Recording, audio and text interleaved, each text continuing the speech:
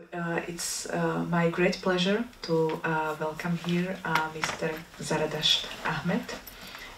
Welcome here in Prague, and I'm very happy that you could be here with us to present your film, Nowhere to Hide, but not only the film, but also your creative method with which you work as a documentary filmmaker. Mr. Zaradasht Ahmed is a Norwegian Kurdish filmmaker. His background is in studying TV and multimedia production and visual arts. And as a filmmaker, he's most focused on Middle East, on the region, and on the social and political issues happening in this region, in North Africa and Southeast Asia. In 1991, Mr. Ahmed left Iraq, and in 1995 he obtained the status of refugee in Norway, where he subsequently got also his citizenship, so he's a Norwegian citizen, and that was the reason why he could go back to Iraq and film there again with this new citizenship. Among his many films that were screened on various televisions in different countries throughout the world and also festivals throughout the world, there is the film Persecuted from 2008, The Road to Diyarbakir from 2010. This one was shown on televisions in more than 7 countries, and Fata Morgana from 2013, and this film was very successful on the film festivals throughout the world. And then, of course, the film that we will also see tonight, Nowhere to Hide from 2016, which also won the main award at the biggest documentary film festival in the world, IDFA, in Amsterdam. So once again, I'm very happy that you are here with us, and we will be speaking in this masterclass about how you work as a filmmaker and how you think about the creative decisions that you have to make these very unique testaments that you shoot in very complicated countries. So maybe at the beginning, I would be very happy if you can say us what was your main personal reason to choose to go back to Iraq and shoot a film, Nowhere to Hide, or subsequently you didn't shoot the film, but the protagonist did. We will get to that, but I'm interested in your original motivation.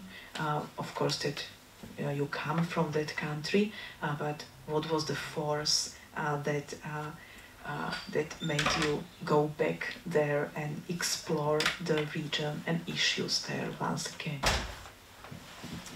First of all, thank you for coming. It's my pleasure to be here. I've been in Prague many times. Last time was during the One World Film Festival, which was very nice. How many of you is filmmakers, like documentary people? Filmaři, nějaký mezi vámi? The rest, are you like a fiction or working with fiction? Okay. I am a filmmaker and also an activist. That's why one of the reasons always forced me not only back to Iraq, but also choosing the areas where I feel like I can do something. Do something for many people can be different things. Some people write, some people make music, some people make stands, go politicians. I make film. I like to use that tool for trying to change something. Iraq, it's where I come from. It's part of me. My origin is from there, and it's always culturally and also my personal, the one I am today. A lot has to do with that. So therefore, anything happening there, good or bad, it will always make me like my heart beats. And it's always, it beats more, it hits more when it's backing. It was heartbreaking for me seeing the country was bombed by the American. As all of you maybe were younger during that time. But it was very brutal bombing that does something to me. And also after that, this 2003 and the years after was, as you know, the rise of ISIS and the civil war in Iraq and still going on today, also forced me to think more about that part of the world and try to understand it first and then make people understand it. So that's why, yeah. And, your position is that you want to eyewitness the events that are happening there, to show them to the rest of the world, and maybe also through this trying to change something, because of course we first need awareness that something is happening, and then we can think about the options what to do with it.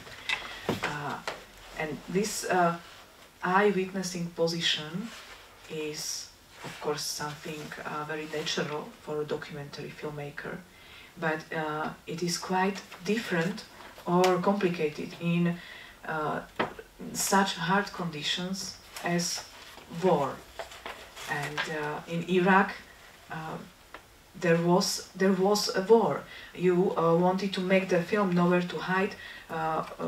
You started in 2011, where the American troops went away, but the ISIS were becoming stronger, and there were still fights. There was still it was still a war zone. So what is the difference, or what are the specificities of being an eyewitness in a war zone? Again, as a documentary filmmaker, you are a person with power and a person with a ability to be a witness or to back up a witness. In my case, in Iraq, there was need for documenting, there was need for telling a story of Iraq. And I started with that in 2010.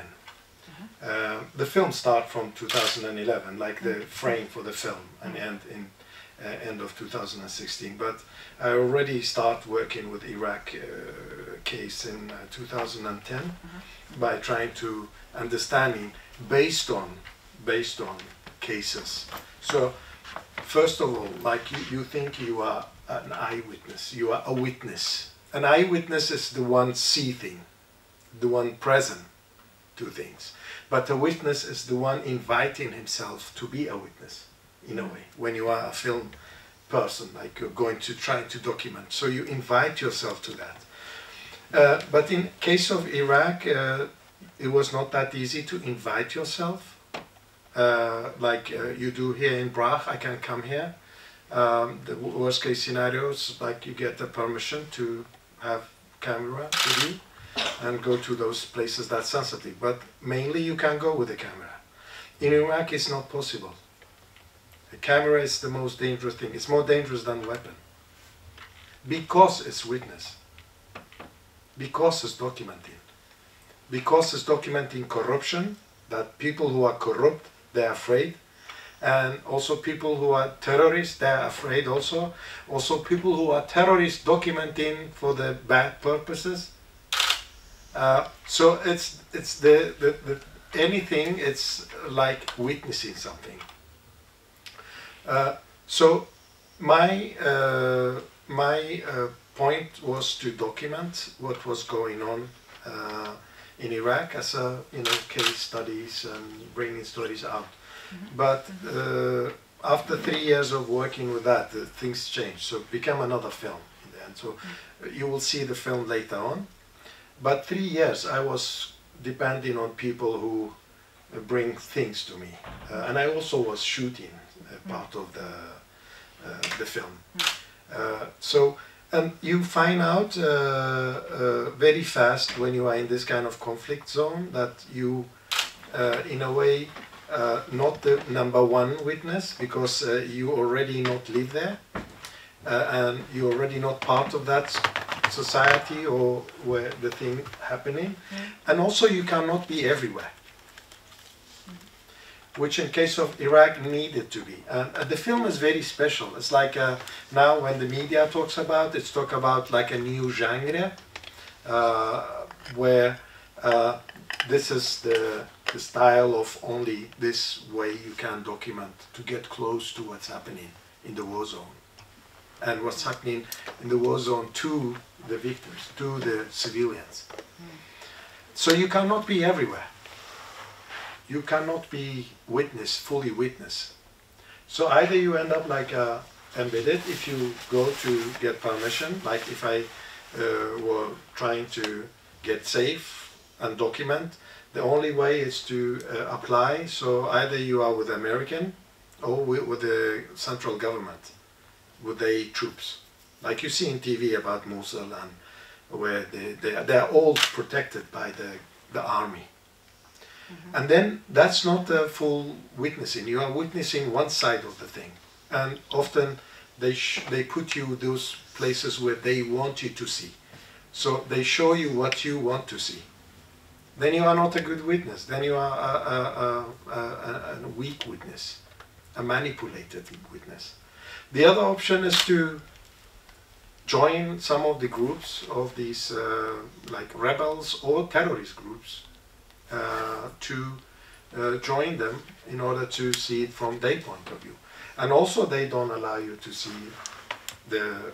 So in this equation, always the main people that you are going to witness, that they are going to help, bring justice to them or bring their story out, nobody focus on them.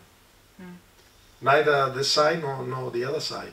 So you need to, in my case it was like I have to rely on the first-hand witness, the locals, people who are actually staying there.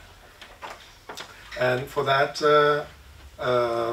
I got access to a brilliant network of medics that one of my colleagues, Dr. Hans Husum, he's a war surgeon.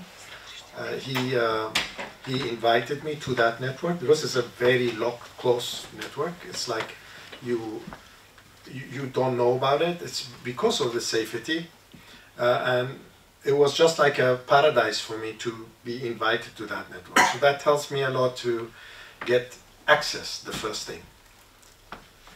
And so that's the way it started, with the work, with the film, with the idea, and then researching and finding where to film, finding all the other element of it. It's really very interesting how you divided the options that you have in these really very specific conditions all over there in Iraq. And I know that we have an excerpt here that we can screen part of the film, one of the previous films, where we can talk about this position of the witness and his possibilities more. So maybe we can play the excerpt.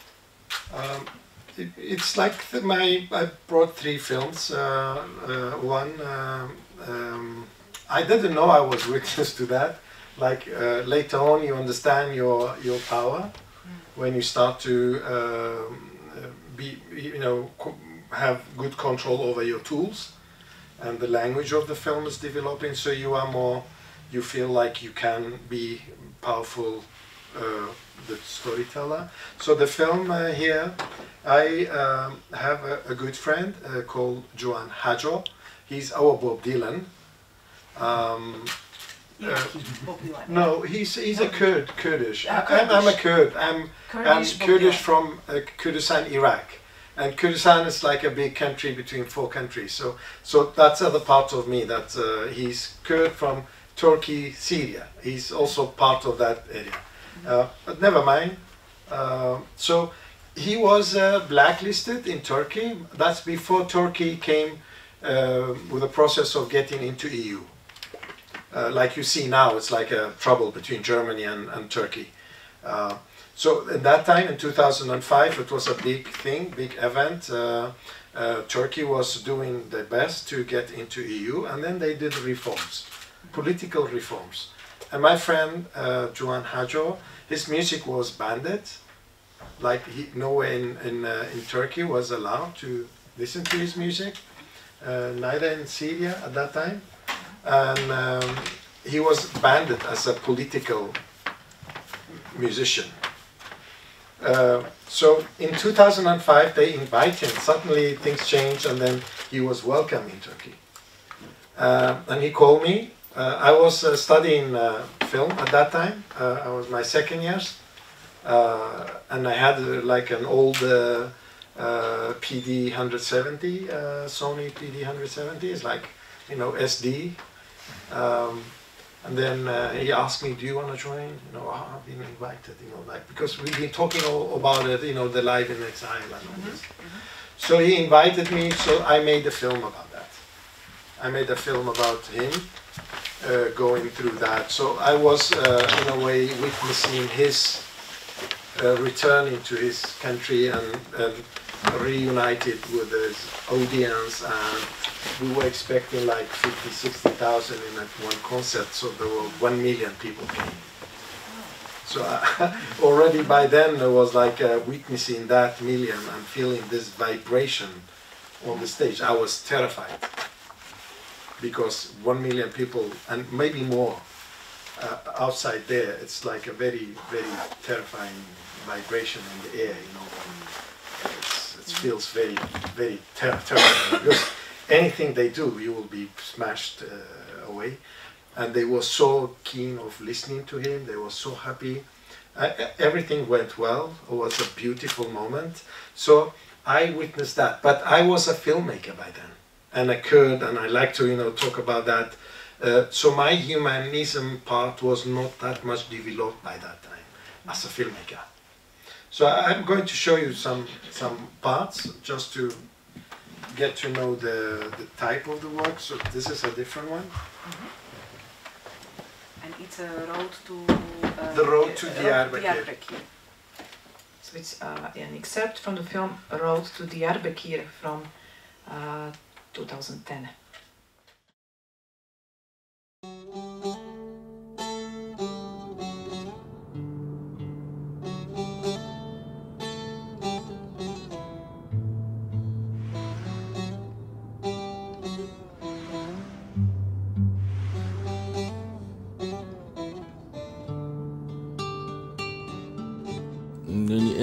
از نه سیاست فانم يعني هنرها والسياسات سياستها وقت بالروج وهيف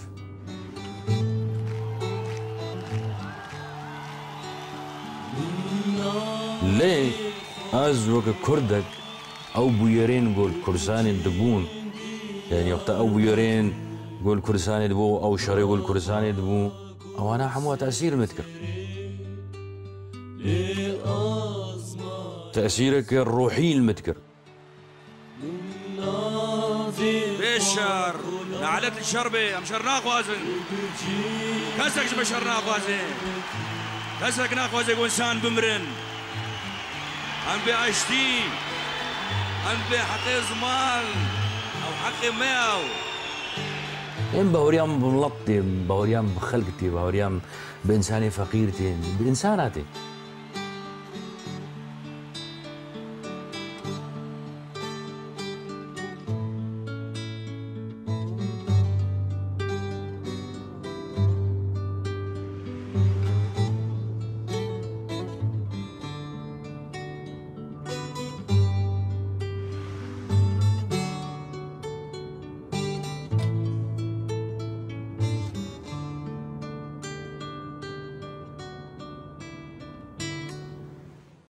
was the first part of the film that we go in and we start to get to know his family, follow him and inviting me. So I will show you another clip soon after when we arrive. We are still in the beginning. I will not show you all the film.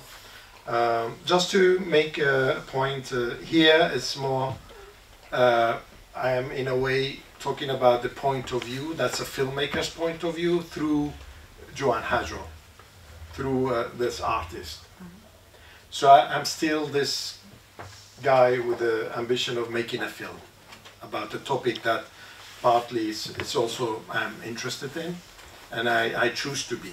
I choose to make something about that part, which it was the conflict of being an exile, refugee. Nobody know you in the host country. That like me, like him, being an exile person, living in exile. So in a way, that was the thing. It's also I was living the same thing. So it was a film about me and him, in a way. And I'm interested if there is a difference between your involvement or engagement in the film, which has very socially and politically important topic, but still it's not in the war zone. It's with a character that you already know, and it's in a way a positive event that is happening because there is some good step that have been made, that he could have the concert and he could express these opinions that he was speaking on the stage. So if you feel that you wanted to pursue, to emphasize your point of view, your opinion in this kind of film in the same way that you are or you feel that you have to in the films that are from the war zones and more difficult environments. Yeah. The motivation was different. Like this film, The Road to Diyarbakir, the motivation in itself is different. Like I was interested. It was dangerous in Turkey as well. You know, like police were everywhere, and then like. But it was a time for peace. So we were not provocating people, and I got to be honest. I got to what I wanted. I had a really good local assistance and people made everything easy for me. So it was a good process. It was, the worst thing with being police coming saying, say a couple of bad words to you and then, take a camera from you or something like that. But never, risking your life or make those who I was filming, make them risk their lives. So my motivation of doing that film was also something I wanted to tell. So it was about the point of view. And it's more about my point of view than it's Joan's point of view in this film. Because this is a typical documentary, a road movie. You follow the guy, you follow him, this guy, he haven't been there for 20 years and now he's reunited with this a beloved audience, and he's longing to his past, and he's a very passionate peace person, and he's also his family being part of that conflict. His brother got killed and is still paining him, but he chose this, this peace thing. And I was the one agreeing with him, and he could do by music and I could do by film, and then trying to push the peace process forward, to do it like that, with the music, with the nice atmosphere, and a very nice feel-good movie. So it was everywhere. Everybody loved Joan, they were and he's a very charming person. So that's how this film is different than Nowhere to Hide. Nowhere to Hide is more about their point of view, the victim's point of view. So everything else has changed. Everything else should be under that, right by that. Anything else should be out, only their point of view. So that was the difference. That's very important to say this, because, as you pointed out at the beginning, that it very much depends on the circumstances, how you can shoot and what you can shoot. And in these difficult circumstances in Iraq, you can either be accompanied by one side or by another side, or if you really want to shoot the victims, you need them and their point of view. So yeah, this is a very important difference between. Yeah, embedded or not embedded. You know, like today, to go only in the war zones, you have to be embedded with the troops. They say because of your safety. They say we want you to, you know, not get killed, but it's a lie. Journalists been working all the time by their own, and they've been risking their lives. Lots of them got killed, injured during their work, and now they are controlling that. Now they say we want your safety, and then they don't allow them. So it's like embedded or not embedded. Embedded is also not embedded. It has to do with the point of view. In a documentary filmmaking, and also in a fiction, it's very important to have this, who you are telling the story through eye of who. It's and in Nowhere to Hide, it's conflicted with mine and Nouri Sharif, the main character that I follow.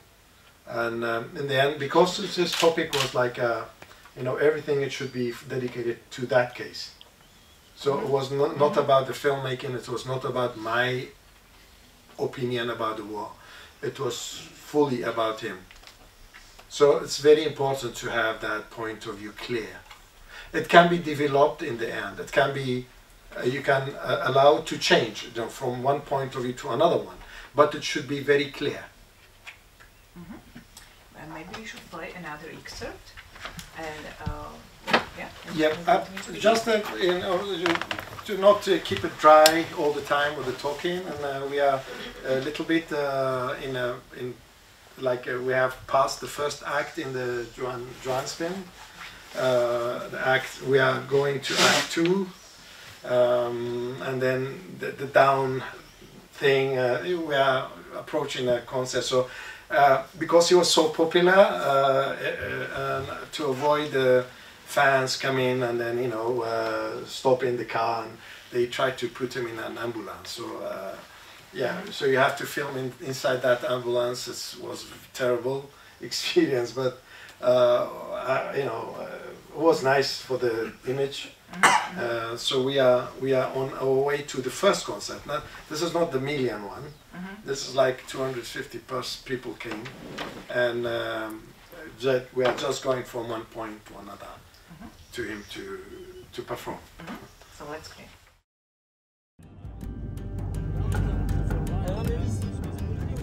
Also wir fahren jetzt zu Kızıltepe, auch mit Musiker, alle sind wir in einem Auto, aber dort, Civan geht in eine Ambulanz, einen Krankenwagen, und dann wir gehen zur Bühne und er bleibt in diesem Krankenwagen.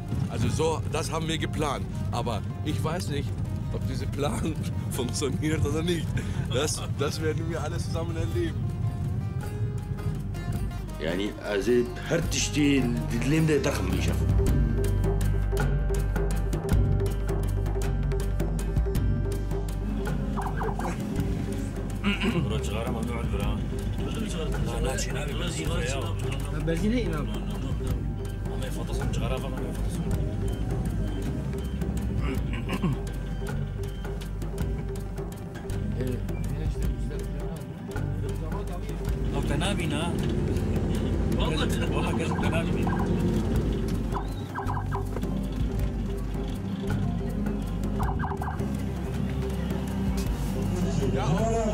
kesmeniz lazım. Burayı kesmeniz lazım.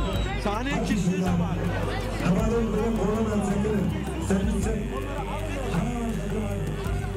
كرم ما بخلي تخيل ما بخلي وهركز ما حسن ذلك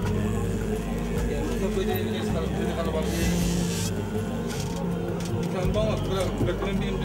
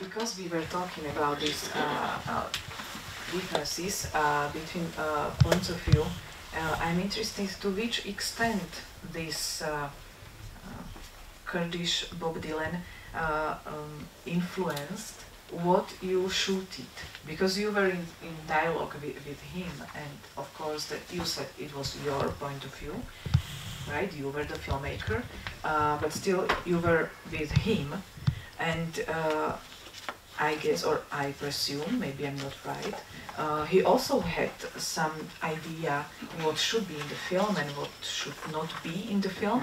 So I wonder, with this approach, when you are the observer, but you have a very strong protagonist, with the message that you are in the harmony with the message of this protagonist of yours, how much he can influence what you shoot and how you shoot it. Yeah, in this style, I think he didn't have too much chance to, to interfere, because I knew him very well. He was my friend, and he was naked to me. There was lots of things I knew about him, and he could not play this kind of melon stage. When he's totally different with other journalists. Like, he's a magnet for journalists. TVs and all, like they make hundreds of interviews with him, but no film, as this is the only film that's made about him. So just because of the trust, that access to him, personal, and the trust of you two are meeting in the motivation of making the film. Like, you two have goodwill for making that film. And then, of course, there are things he don't agree to be in the film. Sometimes characters are a little bit, they have another world. They think, like, they may tell you, well, this shirt is not good. My shirt is like this, that's totally very pathetic for you, maybe, what? The scene is totally different than what you think and what he think. So they can be like that. These things are, you are the boss. But for the point of view, of course you need to have your own integrity. And integrity means you want to have the point of view that you think it's right to make that film. But making a film is a big effort. Now you are maybe in the beginning of the process, but when you go further with bigger issues and make bigger production, it's a lot of effort. There's a lot of money, a lot of time, and other people's involved, and you have to be clear of what is that you're burning for. What you are interested in, how you want to angle it, what you want to tell, why. All these questions you have to answer. So this film and the next one that I am going to show part of it, it's all about that, you know, being part of something, joining something, but also you have meaning. You want to say something through that film. You allow them to talk. Juan, I allowed him to talk, but not always. Like what he's saying, I control it, in a way. Control it based on the film, based on the story, that manuscript that you have in your mind. And that's after, of course, in the documentary film also you have to remember, it's not like a fiction. Fiction, you have a script that is pre-finished, like you have fixed, and then you build the visual. In documentary, the best way, I don't like working with a finished manuscript. I just allow things happen, and I change my point of view. I change my angling throughout the development of the character or the story. So in this case, we are still like, it's me controlling, it's me who asking him whatever. I want the answer about it. It's me who are choosing to be where and how to film. Okay. It's very important that we talk about this because in the second half of the masterclass we will focus on the film Nowhere to Hide, which was mainly shot by the other persons, by the protagonists themselves, or one protagonist. So it's a completely different kind of work then. So that's why it's important we talk about these questions also now, and maybe we can now play the excerpt from Fata Morgana. Fata Morgana, we are in 2005. It was like the time where there were like the wave of the boat refugees. Boat refugees came from Cameroon, came from Senegal, came from the Sahara, south of Morocco, and then through Morocco, through Algeria, and then to Gran Canaria. It became a big case. Like it was like everybody jumping after. Refugees were respected at that time, like they were human. We, media look at them as a, respectful human being at that time. So everybody wanted to make things about them. I wanted to. I went to Morocco. I went down to south, and then by the way going down, I took the north part. I went to Tangier. That's between Spain, where Gibraltar is, where Spain, Europe meet Africa. And that's the town there. And then suddenly I found another type of refugees. Not refugees, but people, dreamers. They wanted to go to the other side, to make the good life. So I found that was more interesting to follow than everybody else's story. Like everybody was going with the boats and like all these things. I like it to do that. I went for that. But then when I saw this group, I totally changed my mind. I stayed and then I went back. I continued film like over 1.5 years without any fund. So I spent all my money on it and then go back and establish. It took 6 years to follow how the characters are developed. I follow a group of young people. They are poor, they have nothing, and they are the cheapest way of traveling. It's like they don't spend a penny of the traveling, and illegally. None of them has passport, or some of them they don't have ID papers. Now you hear about them, these Moroccan young people. Also at that time they were traveling, they were doing the same thing. And now some of them has problem in Germany, and like those North African cases with lots of being in media. So at that time there were also some of them. And I follow a group just to show another type of witnessing.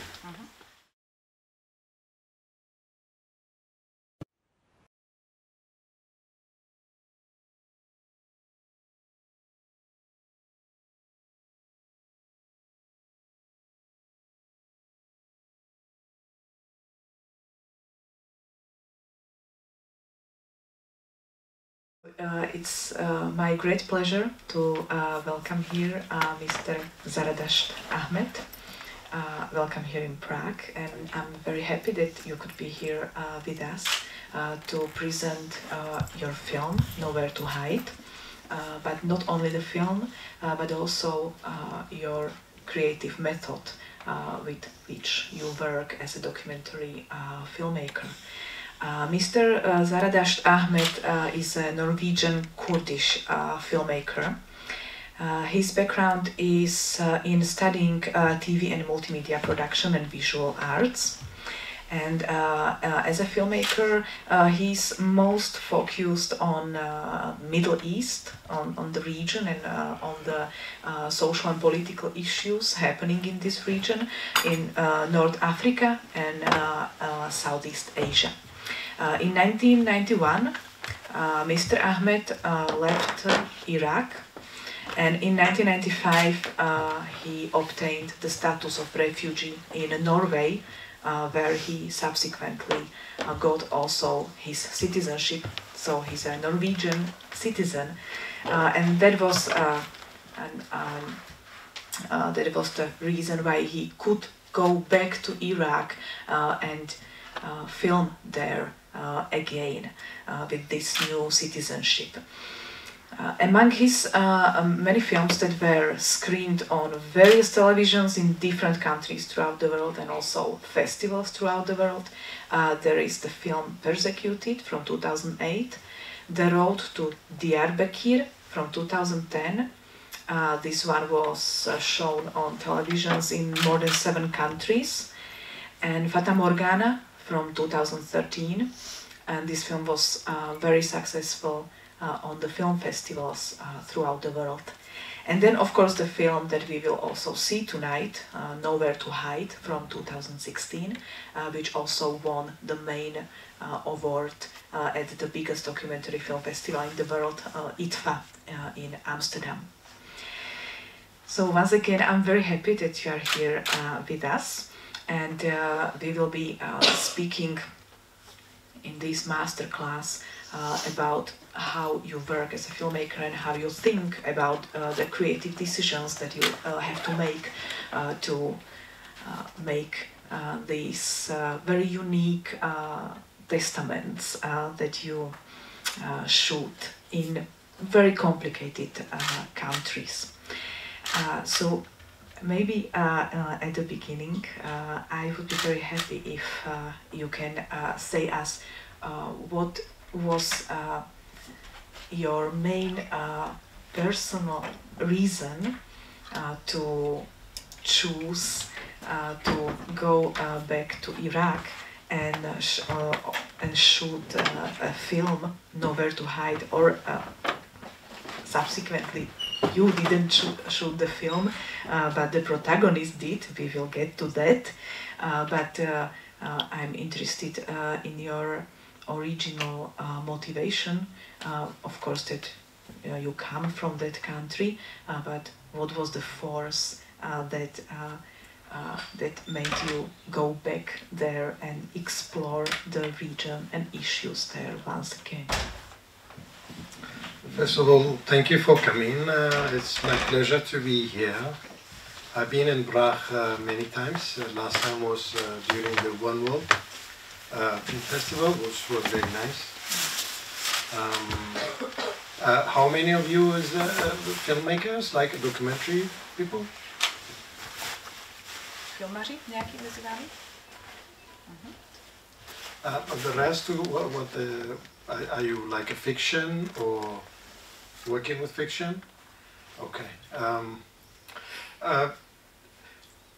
I am a filmmaker and also an activist. That's why one of the reasons always forced me not only back to Iraq, but also choosing the areas where I feel like I can do something. Do something for many people can be different things. Some people write, some people make music, some people make stands, go politicians. I make film. I like to use that tool for trying to change something. Iraq, it's where I come from. It's part of me. My origin is from there, and it's always culturally and also my personal, the one I am today. A lot has to do with that. So therefore, anything happening there, good or bad, it will always make me like my heart beats, and it's always it beat more, it hits more when it's bad thing. It was heartbreaking for me seeing the country was bombed by the American. As all of you maybe were younger during that time. But it was very brutal bombing that does something to me.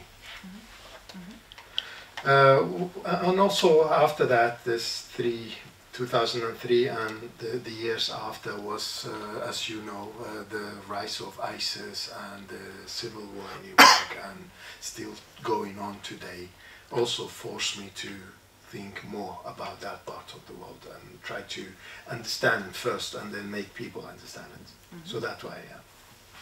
And, your position is that you want to eyewitness the events that are happening there, to show them to the rest of the world, and maybe also through this trying to change something, because of course we could think of, you know, using a couple of footages from whatever they do, but mainly it was me. Like I always, maybe in one time I went back like 8-9 times, because they were calling, well, today we are going to the harbor, or in 1 week we are going to the harbor.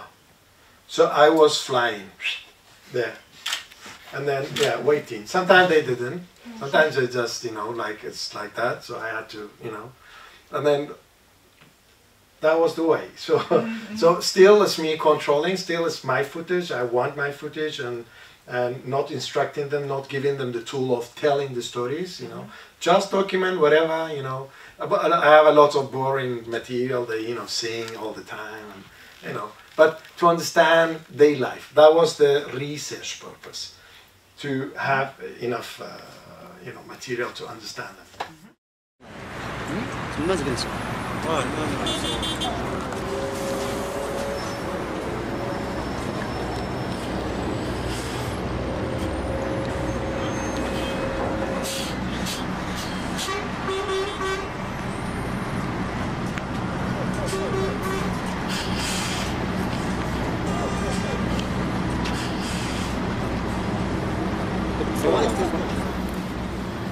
القرعه جايه في الوسط، ما عندناش فين غادي نطلع الكاس، ومن براسو راه ما لقاوش فين يضرب.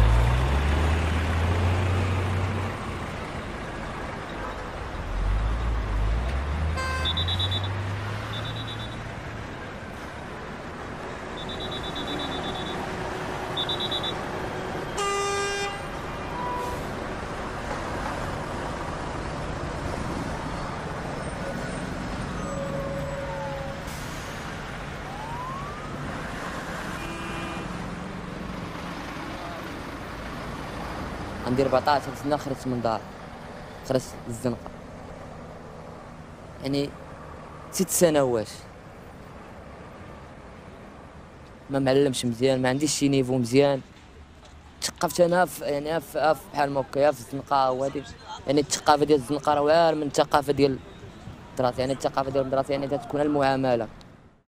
So this was your footage or footage made by them? These are my footage, Yeah. but Okay. based on also footages from the other small camera that I gave to them. At that time, as I told you, like you can, it's like the film should be yours. You have to do the difficult scenes. So there are many difficult scenes that I in the end I am going with them, and then like it's a long story. But did you instruct them? Did you tell them? I saw that you do this on the footage that you shoot it. So now please make it again for me, for my camera. Yeah. This is also for like we can shed light on this one just for to get more experience. Like maybe I can help you with that experience. It's very simple. The method was very simple. It's you have a harbor where there is tourists coming. If one time you go to Morocco, it's a very nice place. This town is beautiful. You should visit. You go to Tangier. There is the harbor does not exist now. It's changed. It's more fancy. So when you take the boat, go in there. So it's a harbor, and then the other way to Spain, the harbor goods. Tourists and transportation, and also lots of camions, trailers, back and forth. So before the trailers go to the harbor, because the harbor is controlled by police, anyone go in, you have to show your ID. And if you go abroad, this is like a transit area, so it's like you cannot go in without passport and then without the permission to travel. So they need to go in illegally. And the two ways of that to go in. One, it's already getting to these camions that you see. That's like 4 or 5 kilometers outside the harbor. There is a Rabat road, the capital road, where these camions and trailers are driving. And there are traffic lights. So when the camion and the trailer stop, so they go in under the dock, under the where the shaft is this big shaft for the tires. So they stay there, all boxes on it. So it's a very dangerous thing, very dangerous. That was one of the reasons I changed my mind. I stayed in there. I stayed in Tangier. I skipped the Africa boat refugees. Because I saw it myself, and I was shocked, really shocked, and I was like, I don't do that, your heart is, kids are jumping in, and some of them die, some of them, there's a lot of cases of that. And then I started researching. They say, yeah, well, we do it every day. I found this group that I follow, and the kid that he started to talk, I was 14, he's a Faisal. I followed him throughout these 6 years, all the changes. He was very young at that time, I think he was less than 18. It's like just following. So and that's the ethical thing coming in. You cannot provocate that scene. I could never provocate that scene. What if somebody died in it? That was the biggest. Then many times they say, yeah, come with us, come with me, yeah, I will show you how we do it. And that's where you have to stop. Because the scene, we could reenact, we could whatever, or I could skip the scene. But I could not say to them, yeah, well, I am here, let me do it. Never, never. I went back many times. I went back, not only this, we have scenes in the harbor, we go, swimming, like you see in the beginning, swimming and then to the boat. That's even more dangerous method, like in the winter it's very cold, and then they hang in these opening in the boats, in the big boats, and they may, get freeze to death, they fall. So I could not tell them do this for the film. And the only way to do that, yeah, well, give them the camera to see the research, how it looked like. And then I stay there. Whenever they say we do it tonight, then I join them. And then you know, like, that was the only way. But never provocated, never encourage them to do for the film. Never. Now I'm curious if maybe you have any questions in this stage, and we will talk about the film Nowhere to Hide that we will see afterwards. So if you have some questions already now, you can ask, of course. Yes, please, and you have to pass the microphone. And you can ask in Czech if you want. It's okay. You said you were given a lot of boring material. So does it mean that did you actually give any directions to them on a long distance, or did you like said film whatever is interesting? Yeah, exactly. In this film, all the footage, it was just mainly for the research, mainly for me to understand how they live together, what they think, what they thoughts, what they dreams, you know, like, and what they were singing songs, and all the songs to me meant something to them.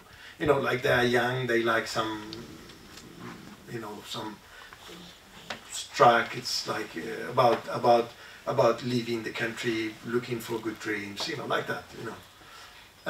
So it was like whatever you film, whatever you have on tape, and the camera was a small Sony something with a tape, not too big deal.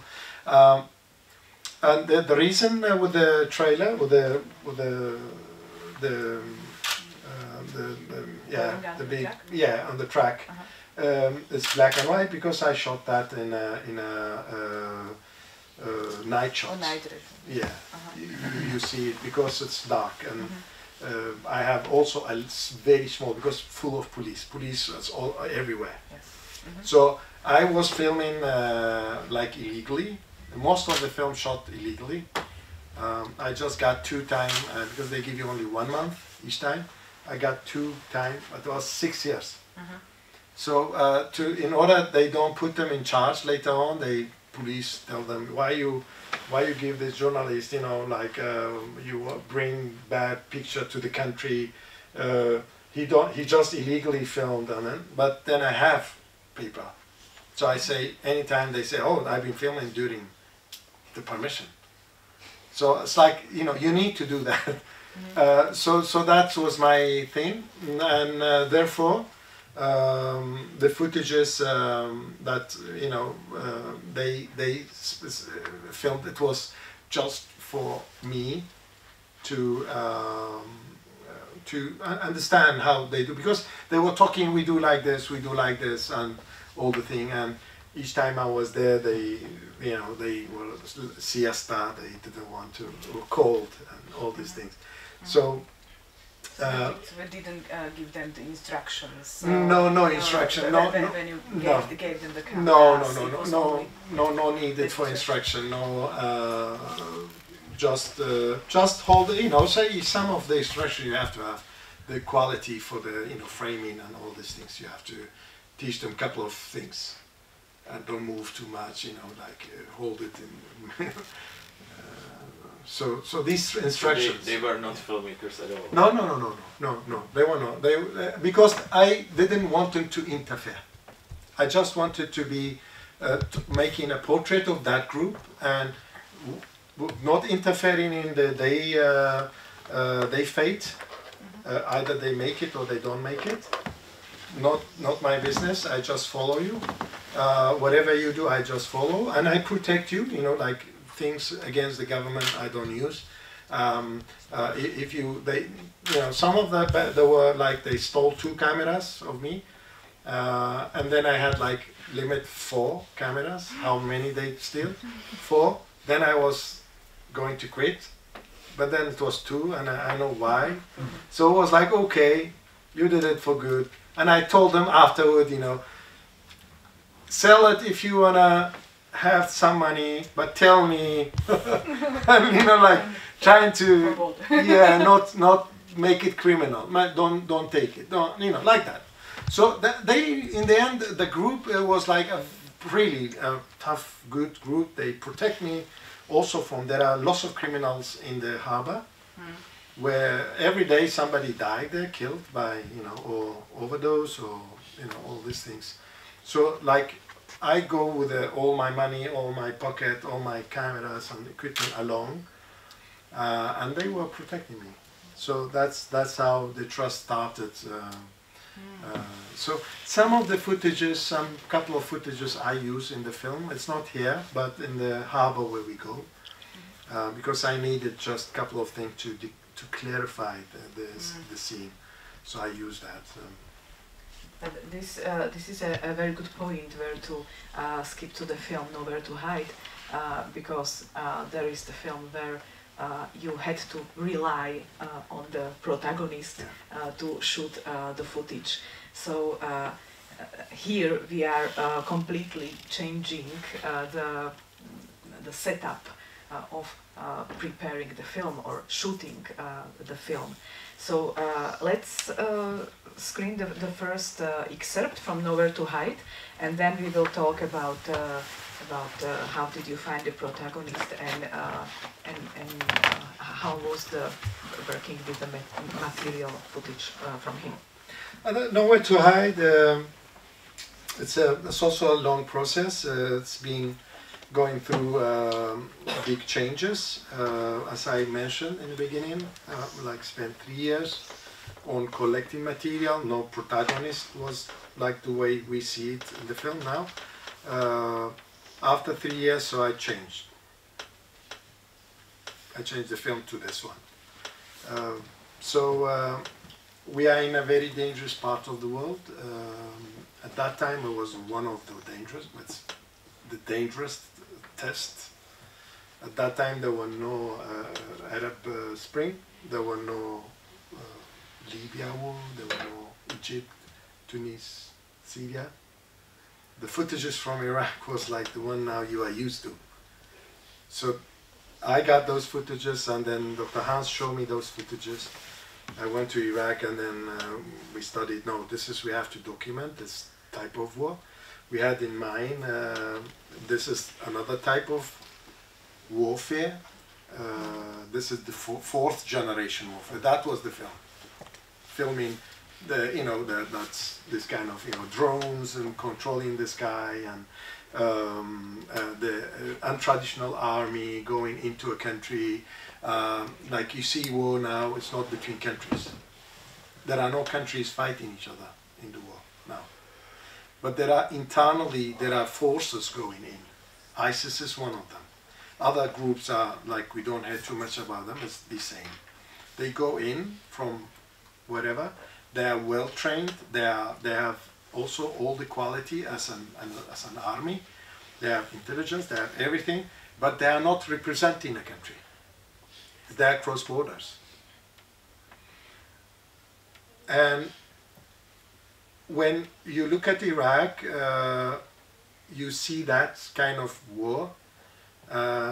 We thought, and we start actually in 2008. I didn't want to mention that to avoid the complication. I also went there, worked there for 2 years, from 2008 to 2010, but it was not there. Mm-hmm. So we recruit, we recruit many people, doctors and also journalists with the locals to film. But it was not there. I was thinking Iraq. Iraq is there, and then we went to Iraq in 2010. So that was the idea of bringing, and when I went there, I saw it was impossible to film there. It's almost, even though I speak fluently Arabic, fluently Kurdish, with dialects, but then yet it's not possible because you are not from these local areas, and each one is different than the other. It's more lots of conflicts, it's sectarism and ethnic problems, tribal problems, terrorism, but criminality, criminal bands, and all these things are there. So we could not work like the way I did with the other films. I was invited based on my work, based on Fata Morgana, and based on other films, like because I had this skill of keeping low and filming, and long breath. But then I could not. It was like impossible. So we had to think differently. And then Dr. Hans, with a local doctor, he's also brilliant. He's a hero. Dr. Mudaffar, a Kurdish Iraqi. Both they were working with the war injuries. They say, well, we have this network, we have these medics, they are working for us. And this guy, and they point out Nouri on a photo, he say, this guy is bringing these footages to us. And it was one of those suicide bombers. Like, it was like the first time ever I seen that devastating footages of people being parts, here and then, people crying, and like it's a scene that's very devastating. So I was totally shocked. And that was Nouri. He had it filmed in his mobile. So we say, okay, we bring better mobiles, small cameras, teaching them like that. So I start 1 year teaching a group of medics how to document. And also I was filming the links, the other places, so wherever I could. Because another thing is very important to think about. Sometimes filmmakers always thinking about themselves. They talk about themselves, like it was very dangerous for me. I almost got killed. But in reality, you are always a cause for a danger for those who are involving, those who you involve, your main characters, your people are working with you. So the more you are low profile, the better they can survive. And they are locals. So we found out the way to document without the eye of everybody talks who they are documenting for. They are medics for purpose of medication, medics for purpose of studying the injuries, all these things. So it's for the medication. So with that we survive. So we had a good, they call it cover story. So the cover story, it was, we are medic, we did also, like now we have a database, a huge one. So all the universities, like Dr. Hans and the university in Tromsø, they established a big network, database for, or any doctors can go in, any student, medic student can go and check these cases. So we gather also that, but it was... It's a database of videos. Yeah, videos and qualitative interviews. Qualitative interviews mean you have specific prepared, structured questions. You send it to everybody. So that's a qualitative, it's a method of, research. And we did that, so we started from there 1 year, and I sent them out after 1 year in 2011 to bring real stories. Like they were bringing real stories, but they were like safe, safe stories. But then after 1 year of training, I sent them out with the real ones.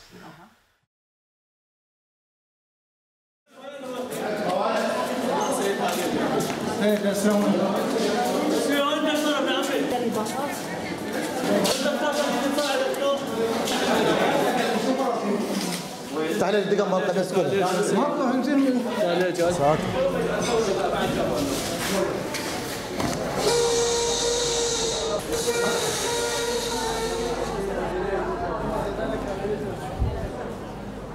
انت ما مجروح قبل ابد؟ لا الحمد لله وش ما مجروح؟ لا انت مو عراقي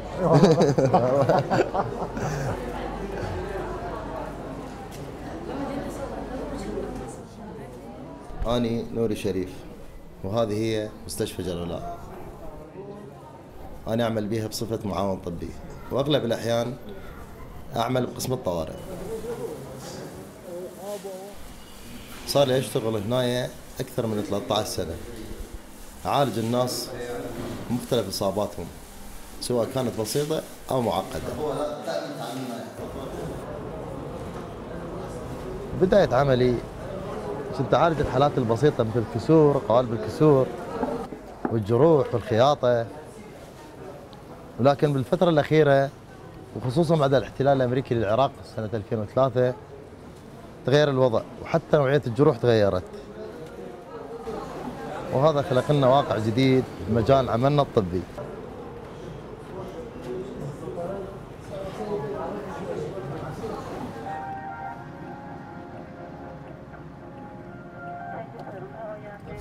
شنو رأيك بالانسحاب مثلا، الانسحاب الأمريكي؟ والله هو يوم جديد من تاريخ العراق، وهو يوم استقلال كل واحد بالعراق. أنا أشعر بالفرح، وهاي حالي حال آلاف الناس، واستقلال، وهو استقلال أجمل شيء بالدنيا وبالوطن. لكن اكو بعض الجرحى اللي أنا جاي أعالجهم اللي تأثروا بالحروب اللي صارت بالعراق، هم ما زالوا يشعرون بالحرب بعدها ما منتهية، وبعدهم عندهم انكسار نفسي حاد من هذه الحرب. تقدر توثق إذا أعطيناك كاميرا صغيرة مثلا، إذا أنا أعلمك التصوير هذا؟ والله يعني أحاول إيش أصور لك إياه. How did you decide that Nuri will be the one? It's very. You worked with more doctors. You saw quite much footage, but then you decided that your protagonist and also the one who will be shooting by himself will be Nuri. So how, based on what criteria did you decide for him? It's always the same criteria, you know, like the main character, the protagonist, is the most difficult thing in a documentary about the characters. If you are making a character-based film, you have to have a character, you know. And the same criteria was applying to Nuri as any other characters, you know, in a film. So you have to have the character's will, you know, like it's not giving up, it's trying all. But it doesn't matter if he succeeds or not. But the will that drive him, the benzene, the gas, you know, like he's putting the pedal all the time, you know, going. That's very important for a character. So he had that. He had that all the time. His gas was coming and telling me, I have this story, I have that. Why we not focus on this? And all these things. So he was affecting me. And also the other one is the you know, how true he is to his subject of matter, which give me to trust him, like, okay, this is a guy I can trust, because I'm going to meet him and meet him and meet him and meet him over and over again, and I'm going to rely on him to make a film which is bigger than me and bigger than him. And it's not about him. That's a very difficult balance. It's like, it was about Juan Hadro in the film. He was the main character. It was about him. It was easy for me to follow him and, you know, portray him. The Haraga was about this group of young people. But here it was not about Nuri. It was about the war that Nuri faced. It's very difficult. It's very difficult thin line between that and being about Nuri, or it's about what Nuri going through. And you also have to recognize his motivation, like why he wants to cooperate with you on this. Exactly. So that's the main thing. That's the essential. What's in it for him? You know, what's his motivation? Because I knew my motivation. I was in Iraq. I went there prepared. I teach them and everybody like working. But then to pick Nuri, to change the whole story after 3 years of spending like almost 250,000 euro. and changing. You know, like now this film is the old one is we cannot use going back and just like that. You know, like no, we do another film. It's like you know, and you know, 250,000. It's a lot of money. But then I had a good argumentation for it. When I went to the Film Institute, when I went to the other funders, you know, and then I had my pilots, and then I knew what I do. I had the character, I had the story, and of course, the team was all backing me up, all of them. You know, like the producer was like, of course, we go to hell together, so we go for it. And then the start of the thinking differently. At that time, I was not thinking the same. Now it's more talking about that. Like Michael Moore, we invited me to Michigan, to Travis. They had a new section there, which is now too much talking about. That's this citizen journalism. And that's you know, when I started, I didn't have any idea about that. It's citizen journalism. You know, now it's the citizen journalism becoming a genre, and also films being made in Syria also has the same, not the same thing like a main character, because I don't think there are any similar film to that. But the main character is the one telling the story through by the material, but of course with the instruction and also footages from me, but the main footages, the essential footages is from him. It's his. So that's born of this citizen journalism, and we were, you know, like I went to the festival. It was like a very nice festival. I hope one day you visit that festival. It's Michael Moore, and we got the prize for him, you know, for Nuri. They gave him the prize of the citizen journalism, together with two other big films. Like they're going for Oscar. So that's the era of, you know, the citizen journalist. What's that?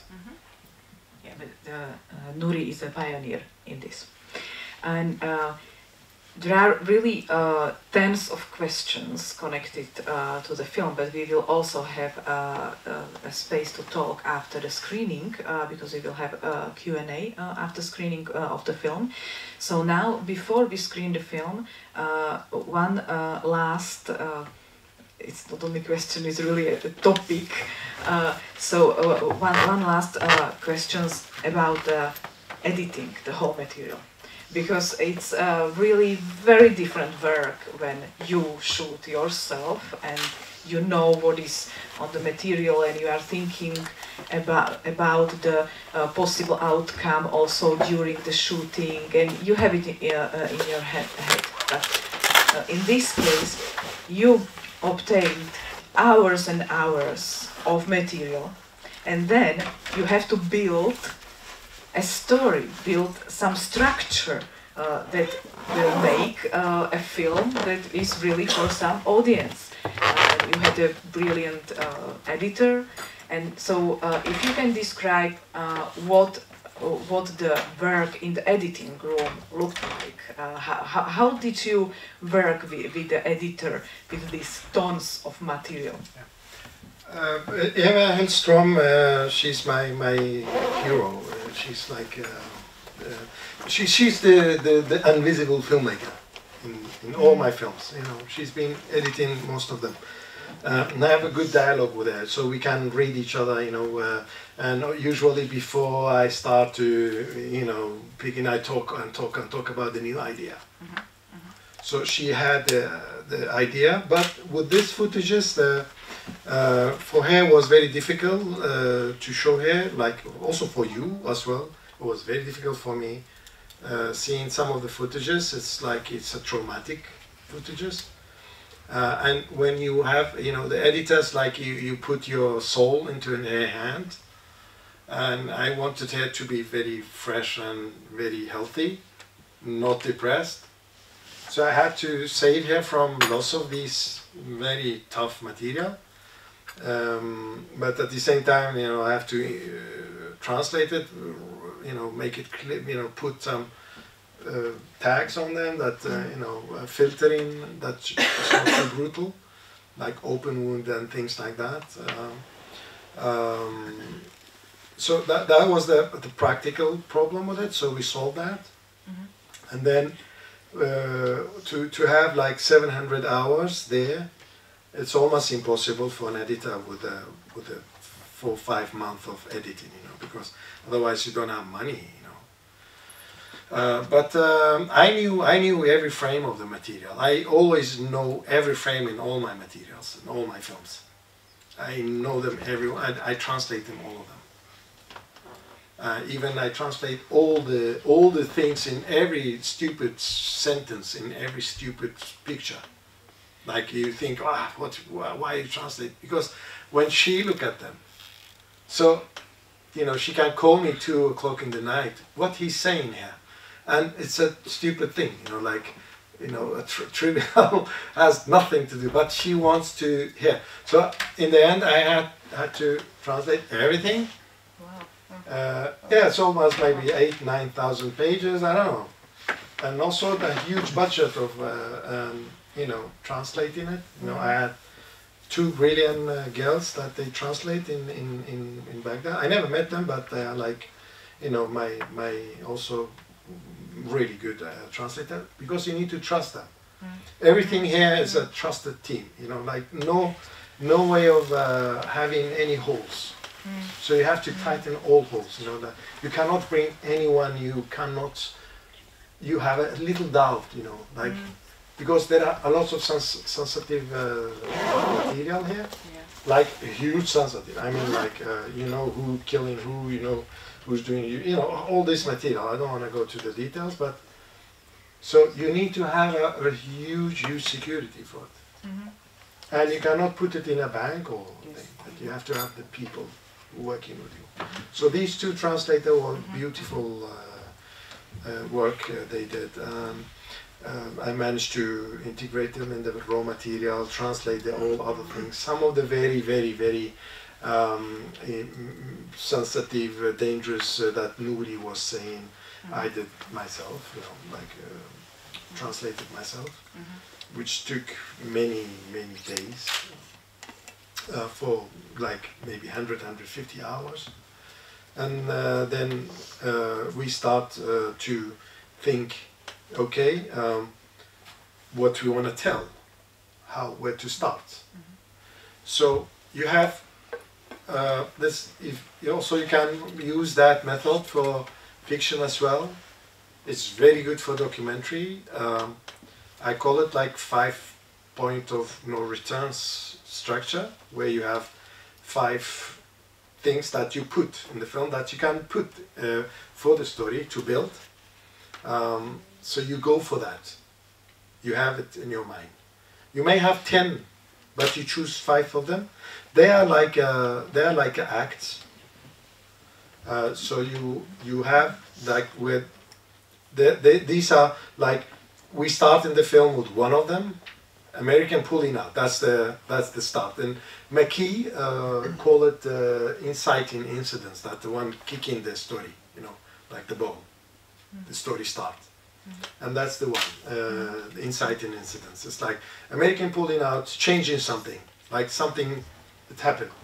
So you follow, and then something else happening, and then you follow, and then the story changing, the whole development changing, always with these points are changing to develop something else.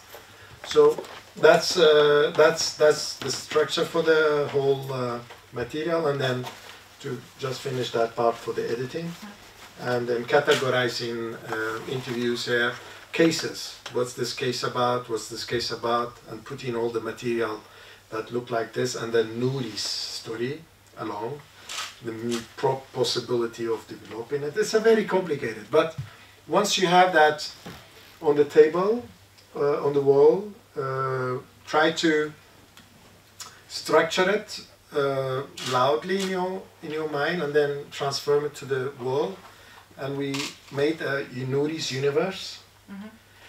That's the film's universe, and the topic was war, and the universe was like galaxies, The hospital was one of them, and the house was one of them, his family, his friend was one of them, and then the events that happened, it was the other one. And the doctor Suleimania, where he go and, you know, like, that was another galaxy. So you have to put the galaxies around him, and then you find this line of story, how changing, how it's curving back, and then driving it further to something new. That's the point of no return. These are the 5 things you have to have. And then once you have that, so it's much easier to structure your material and also build the scene upon that. And this I was interested if these 5 crucial points, if you define them together with the editor, or you're the one who say these will be the points, and you editor now you can categorize the material and we will build the galaxies. So you make it together in the dialogue to identify these 5 points? It's best way is to do it together, because you get to know each other better. Thoughts. All of these things are together with I spent the second most largest time was with Nuri. The first large time with Nuri, the second was with Eva. I always sleep at her place, you know, like staying there and you know, working day and night together. So all the time, the editor is your savior. The editor is the you know, the one you have to very much take care and give a lot to what she has to say, because she is there to make the film for you. And it's very important to have it theoretically, you know, like not blocking it, not saying, okay, from A to Z it should be like that. There is nothing, it's not good to have like should. It's better to have possibilities to change. So maybe we go from A to Z. Maybe it will happen that way, or it will go that way. Doesn't matter, but don't block it. So these things you have to discuss with the editor. So these galaxies, some of them are not there, and we had this red color for them. Like we say, okay, Nuri, I need a scene where he's doing stitching somebody, he's saying something. I don't have that. So I know he's doing that. I know he's that. Okay, maybe we can document. If not, I go.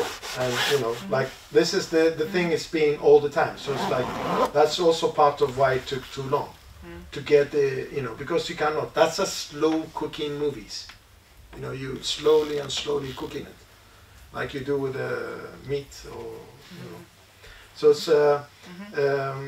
it's important that you take this thing with your editor and then try to draw this, make that universe, and then build the universe later on by material or by things you write, to just visualize the scenes, visualize the potential in the material and potential in the character, you know. So it's, yeah, so maybe you have like 10 galaxies but you use like 7 of them. Doesn't matter, so you skip some of them, but go forward and build that universe and build a structure to it. Yeah. Thank you so much for all the answers, and that you allowed us to look into your creative thinking and the method, and also how was it developed through different kinds of films that you made. So thank you very much for now. Now we will have a 3-minute break for a quick coffee, and after that we will screen the film, Nowhere to Hide, and after the film we still will have 15-20 minutes for Q&A. So all the questions that you maybe have now or you will have after seeing the film, you are very welcome to ask, and Zaradasht will be here after the screening. Thank you.